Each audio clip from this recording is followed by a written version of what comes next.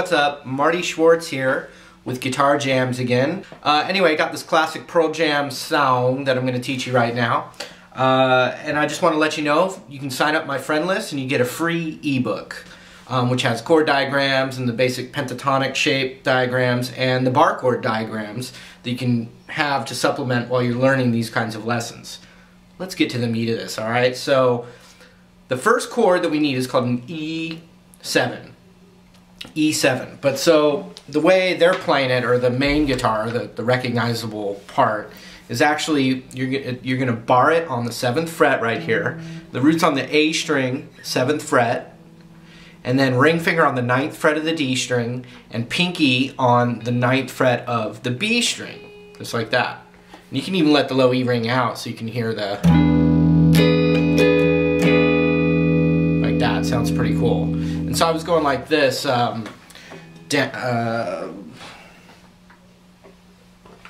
was going down, down, up, down, down, to the next chord, which is an A major bar chord.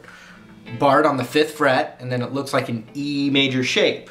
So ring finger on the 7th fret of the A, pinky on the 7th fret of the D, middle finger on the 6th fret of the G, and you bar it down, and that's the second chord, A major. Check it out.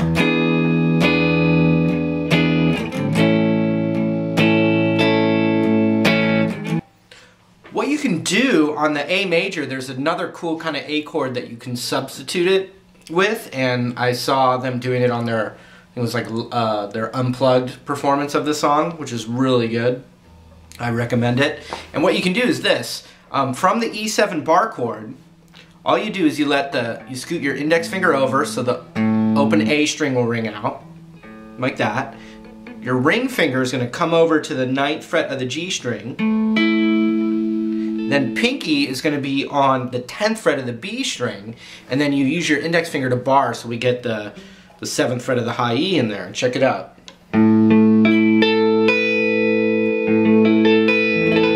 that's called an A suspended 2. But you can play that anytime you want instead of an A chord. Sometimes it'll sound cool, sometimes it won't. But he's just kind of mixing it up with that one sometimes instead of the A chord. So it'd be like this.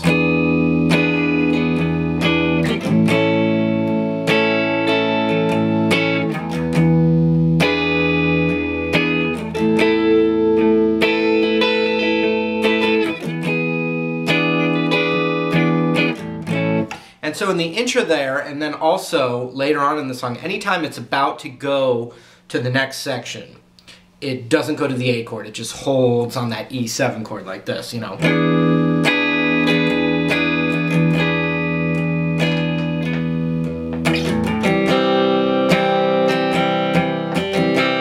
So the next part, we're just going to go to a straight up C major chord.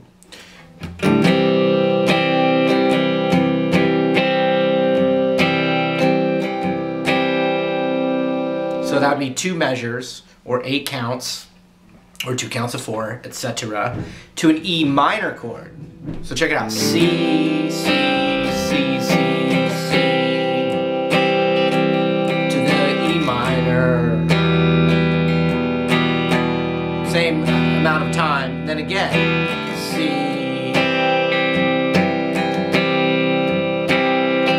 to E minor. Check it out. So then we're going to go to a standard D chord,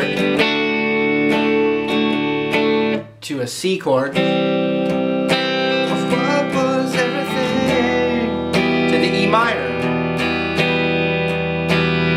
D,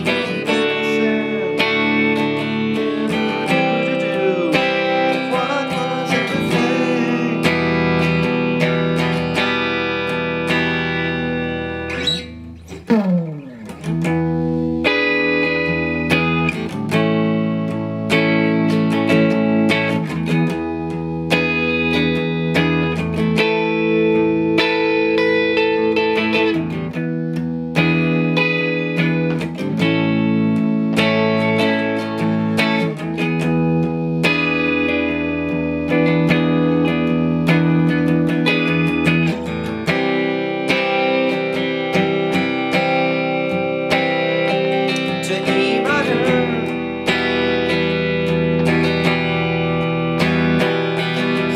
again.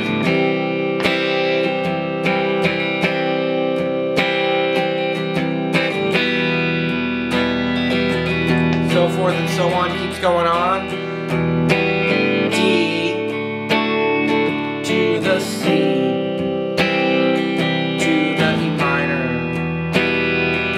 And so the only thing different later on, you know, I know you'll have a beautiful life, you know, all that stuff, and then, you know,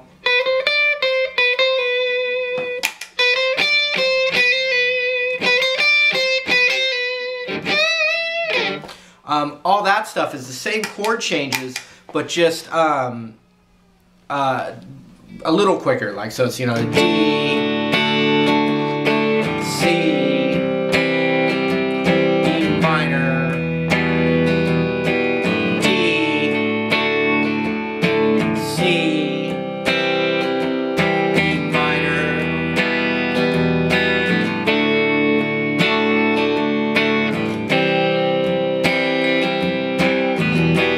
You know, and you can, I'll show you that little, I'll show you that real quick here. It's not very difficult. But then also just all the little licks and little embellishing, it's all on the E minor pentatonic scale, which is in that E book that's totally free from me. But, you know, some of the, like, you know,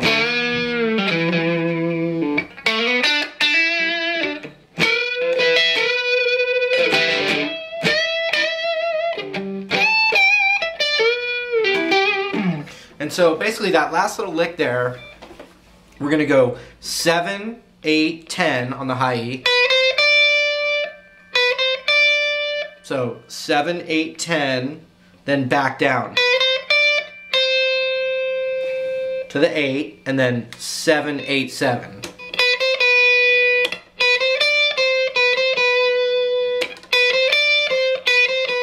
And when you add that little half step right there, you know, it's still, it's basically just called the E minor scale right there. And one thing that's unusual about this song is that, you know, the verse is in like an E7, but then when it goes to all the chorus kind of stuff, it's E minor. That doesn't happen as commonly in regular songs. But so basically that's really, I think, enough to get someone going on the song. You could translate it to acoustic and play an open E chord to an open A chord with all those other changes I showed you. And that's really going to get you through it. So that's it. Hope you had fun. Hope I didn't waste your time. And love hearing from you guys. So if you saw my friend list over there, or over there, depending on how big the screen is, I would really appreciate it. And we'll talk to you real soon.